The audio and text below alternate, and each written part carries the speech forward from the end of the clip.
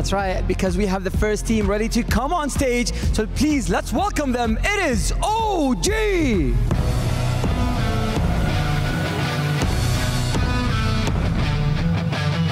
Tomato, BZM, Wisper, Ari, and Seb.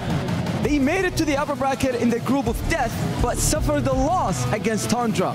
They are well rested after that match, and now they have to bring everything they got to not be eliminated.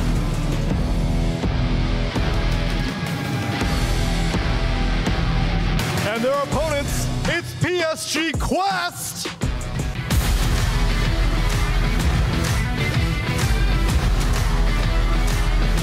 TA2000, Noob, Malik, Omar, and Ducalis have been fighting out for so long at this tournament. Surely the journey won't end now, because it was last year that Quest Esports managed to get a top 8 finish at Riyadh Masters 2023 and show everyone what this team was capable of.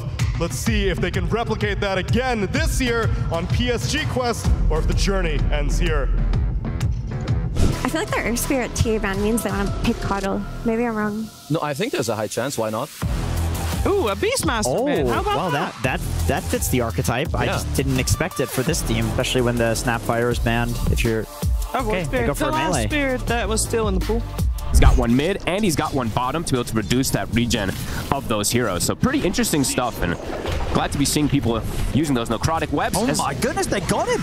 And I think it's the webs. These webs actually add up, how much they reduce. It's it absolutely is going to make a little bit of extra difference indeed when you're trying to survive as a morph against that sort of damage coming out. And they've got 3 heroes top looking for TA2000. He's able to sneak, and now Omar has arrived to be able to try to counteract this. Wisper is level 5 though. Level 3 axes are painful. TA2000 is just going to turn and start biting into Seb. Seb, he's dead. Trade. Will indeed lose Omar, but TA2000 getting a kill out of this one after OG were the team to bring 3 heroes top. I mean, I don't think Quest is going to be too upset about that, as the carry continues to have a very good start on the Brood. Absolutely. Just does have to be cautious of being dove. Especially that the Mars is in the area. Void Spirit's going to make the move. Mars is here. He's trying to scout stuff, but they'll quickly turn towards him. PZM waiting. See what he's got. But the arena is just set up on towards the Enigma, steps up towards the Carlos, is able to take him out. They've got the Roar onto TA2000. They don't have to follow up damage though, so TA2000 is perfectly fine. Now Quest can turn over towards BZM. He's going to try for the TP up, but the primal split into the stun comes into play from Malik. And they're able to put a stop to BZM's escape. So again, OG trying to make these aggressive plays top. Wisper, they might catch him also. Hard. I think they will. I mean, he has the TP, but Malik's going to have a stun at the ready if he goes for it. He'll use it towards the end of the split. Make sure they have enough damage to bring Wisper down, as Wisper also to fall. This area of the map, it's just not been a solid spot for OG to make moves. He's left bottom for a moment.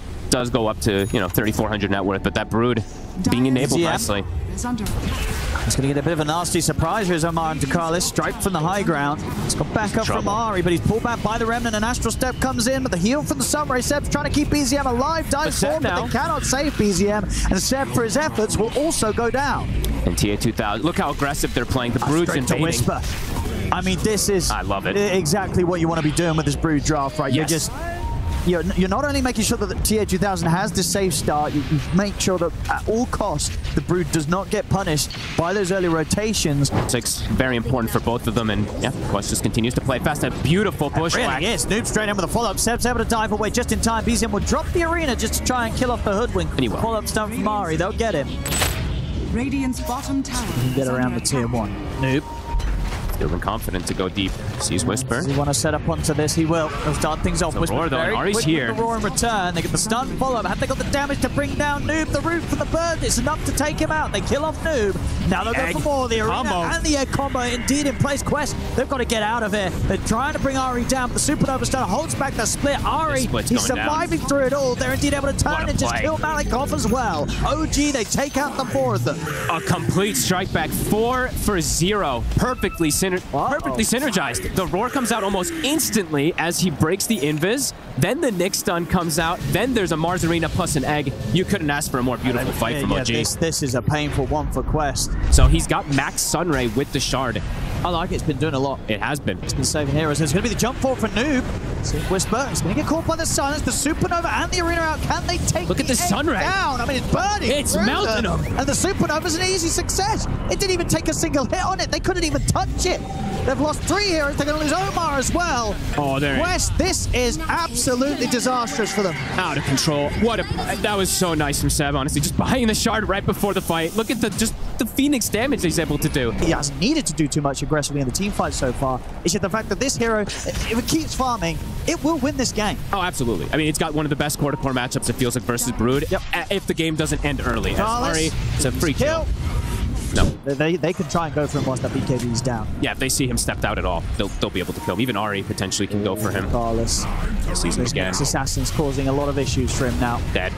BZM stealing the kills. Ari's kill. A couple of times now, and Ari's like putting all this effort. He's got himself this Dagon, and BZM's the one to take all of them.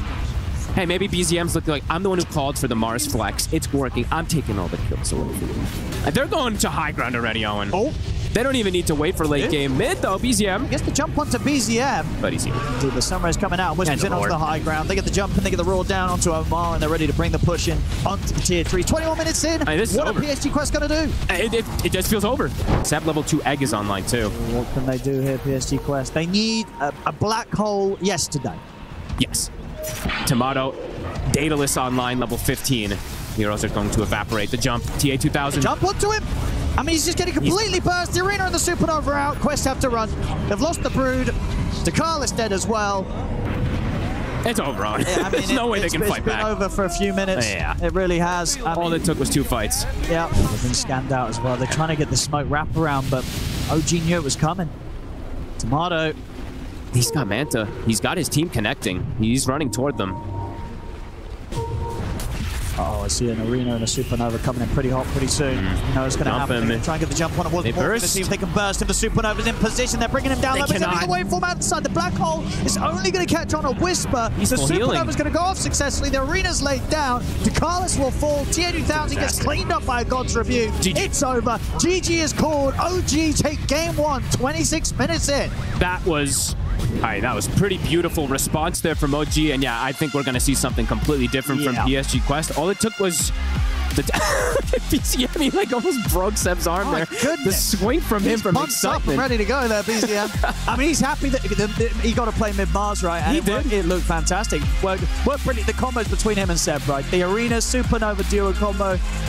He's going to want to do that again. BZM's definitely going to be advocating to get to play some more mid-Mars this tournament. It was perfect.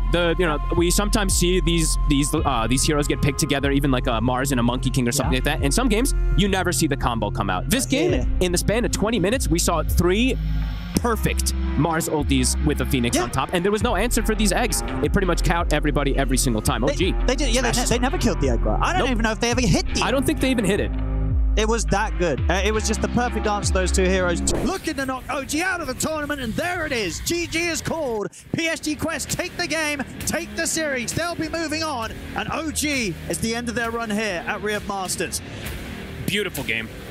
From start to finish, the draft couldn't ask for a better one there, a better Naga Siren pick. We haven't seen TA2000 bust it out too much, but I don't think you could have asked for a better game from him. It's flawless. 6-0 and 7 on him. He gets early kills, but overall, in particular, you have to highlight the noob Tiny. Right? He got one of his top 3 heroes, 51 and he decimated the game. Like BZM wasn't even able to show in lanes multiple times. They did kill him that one time bottom, but I feel like he kind of killed himself bottom because he was high-fiving them and stuff like that. Ends up getting brought down to once, but overall, a fantastic game plan from PSG Quest. Yeah. Thank you very much. I am joined by Seb of OG, where unfortunately the journey ends here for OG. Heck of a game that you guys put on. What's going through your head right now as this tournament kind of is ending for you? I mean, disappointment for sure. Big disappointment. I think I mean, we didn't have the best season, and I think we came into this tournament much stronger than what we ended up showing in the playoffs, for sure.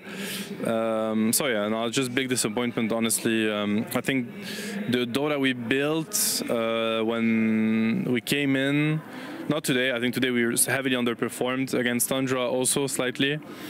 So yeah, the Dota we played today was not up to the standards that we built, and I strongly believe that the standards we built could have brought us, you know, maybe a top 3 this tournament. So obviously it's a tough pill to swallow. Understandably so, but I appreciate the level-headedness. Does that mean that the competitive season will be ending for you? Because obviously we know about the TI result. OG will be going to Elite League, but will you be attending? No, I will not be attending. You know, it's public knowledge that I became a father recently, so I'm gonna just focus on that for now.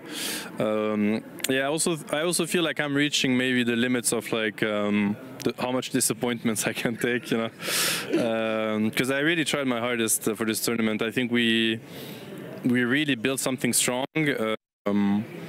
Didn't get to show it to the world, to the fans, which is my biggest disappointment. I think we only showed it to the other teams behind closed doors. I think all the other teams probably also expected us to place high, because yeah, we had great momentum coming into this. Didn't get to show it, so that is my biggest disappointment. So I can only, you know, like stick to my words. Like, we really tried as hard as we could.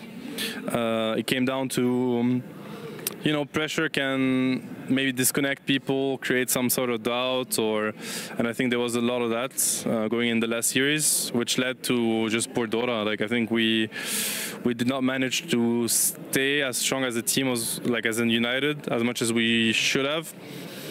And that's just the rule of Dota. Like, it's not only about how good you are or how good you play, it's like how strong can you be as a team. Yeah, and I think we failed to do that this tournament. I can see that it definitely is having an impact, but on a happier note then, you're at least going to be able to go back home. What are you most excited to do when you finally get back? Parenthood, I guess. Not so far of what I've been doing this entire season. So hopefully I'm good enough at that. But now I'm just excited to release a little bit of the pressure, chill a bit, because it's been an exhausting process. A good one nonetheless, you know. I'm very proud of what the boys put up. I mean, there was a lot of hard work, a lot of dedication, and I'm proud of that. Competition is tough. I mean, it doesn't always pay off the way you expect it to. I just hope a lot of lessons were learned. And then you just, yeah, life goes on, you move forward. At this moment, everything seems a bit dark, but it's not so dark, you know. You wake up the next day and you get back at it. Maybe even the same day if you're tough enough. So everything is good. Thanks for the support, and we really tried our best. It wasn't good enough, and you know, try harder, try better next time.